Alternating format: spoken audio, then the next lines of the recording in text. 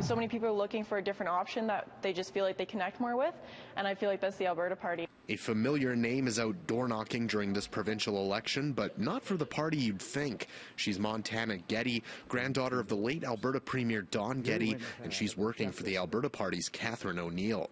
I did vote Conservative when I was younger, and I just believe that my views changed as I got older. Despite her evolving views, Getty says she still shares some of the political ideals her grandfather did, and despite the relation to one of Alberta's most well-loved premiers, she doesn't feel any pressure having a recognizable last name. I have it tattooed on me. It's pretty important to me to be a Getty.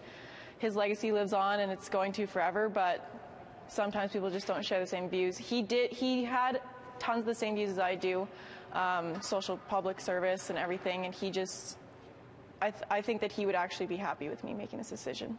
She adds that while campaigning for Catherine O'Neill and the Alberta Party, people have shared a lot of memories of her grandfather, whether it was his time as premier or playing quarterback for the Edmonton Eskimos. It's always so amazing to talk about him with people because they have so many great stories, and it's always such a positive reaction. Getty explains part of the reason she chose to campaign for O'Neill in the Alberta Party is because of the seemingly constant negativity and accusation hurling between the NDP and UCP, something she says her grandfather was opposed to. My grandfather would be very disappointed with how everything looks right now. He was a very strong man, very positive man, and he did not enjoy negativity. In Edmonton, Darcy Ropchan, City News.